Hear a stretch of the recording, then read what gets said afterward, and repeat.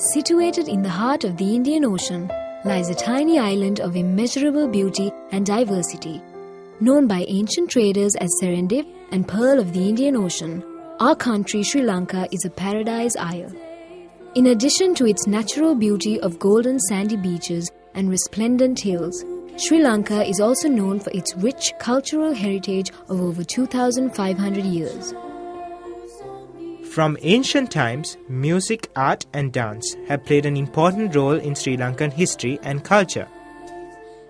It is with this cultural backdrop that we, the Soul Sounds Academy Chorus, a group of children aged 10 to 18 years from diverse walks of life, have come together to achieve a common goal, that is to sing our way into the hearts of the people at this year's Eistedfodd.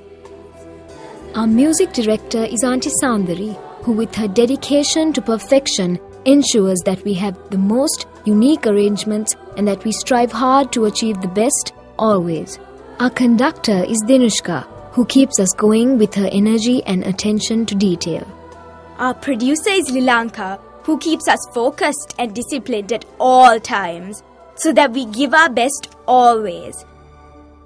We are accompanied on keyboard by Uncle Niranjan and on drums by Uncle Christo.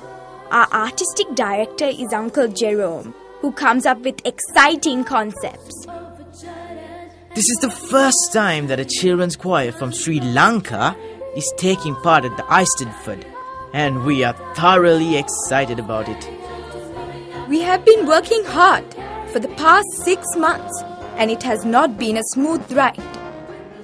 Long rehearsals, fundraising initiatives to cover our costs, which included a local concert, recording a CD, as well as hunting for sponsorships, where we walked the streets of Colombo seeking advertisements for our concert souvenir, were all a part of the process.